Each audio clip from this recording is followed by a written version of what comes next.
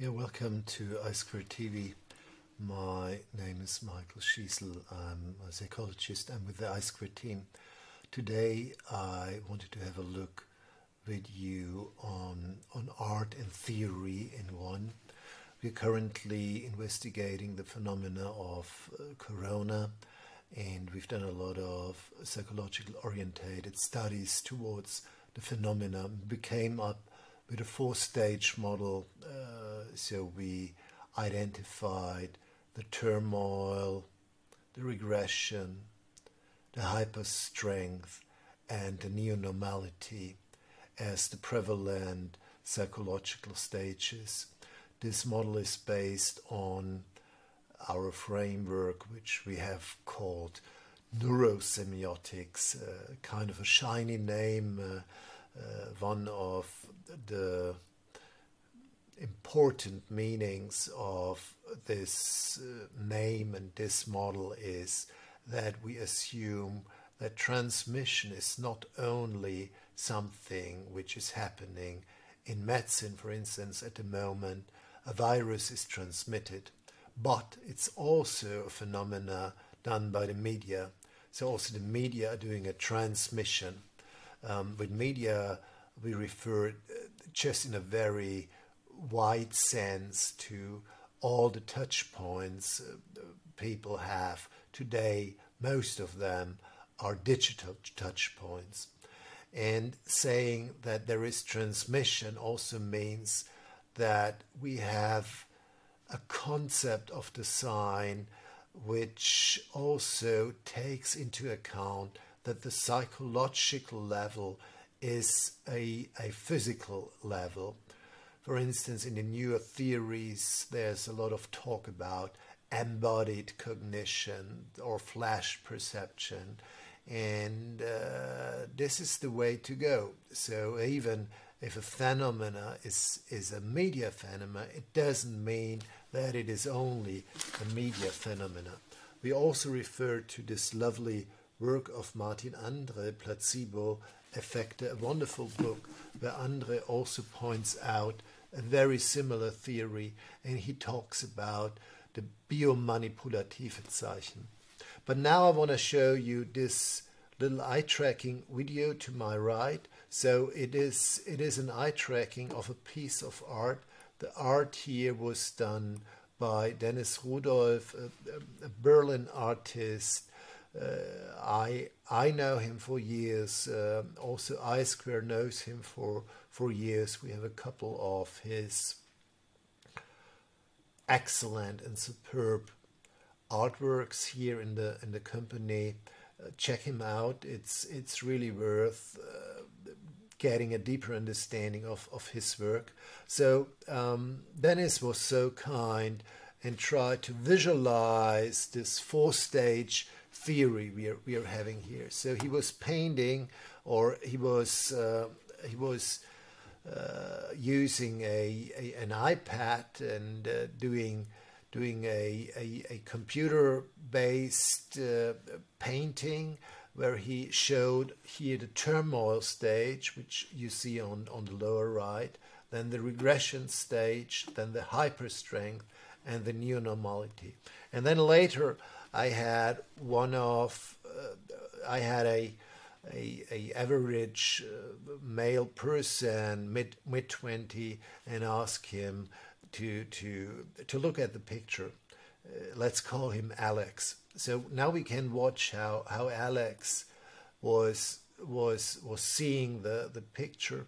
Hope you could see that on your monitor. So you see these little bubbles where he jumps from the turmoil now to the regression, to the hyperstrength, into the phase of neonormality. Turmoil is the starting phase. At turmoil, corona acted as a mortality salient stimulus. This increased a psychological system which could be called arousal. Arousal is more the bodily thing.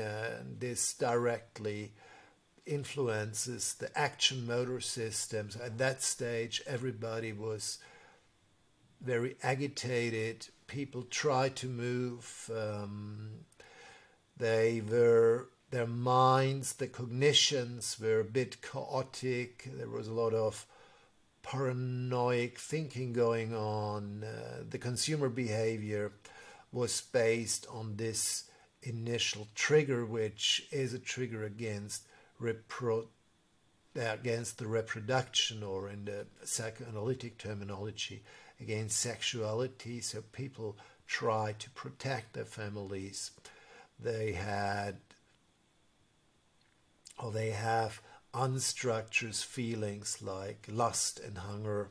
In their consumer behavior, we all had the well-known toilet paper effect, but also rice was bought, also things to protect like masks were bought in the US, weapons. That was the first stage. That's the turmoil. In that stage, Corona acts as a mortality salient stimulus. Now we have approached the second stage. We call it regression. Now a stop was done. It's what, on the one hand, an outer stop. So most of the governments in the world, like in Germany, had a shutdown. So that stopped this initial stage of the psychological turmoil. There's also like an inner stop.